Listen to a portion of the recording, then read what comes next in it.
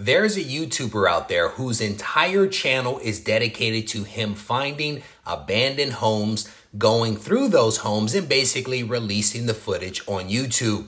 And this one is a little shocking and probably will be for a lot of collectors out there.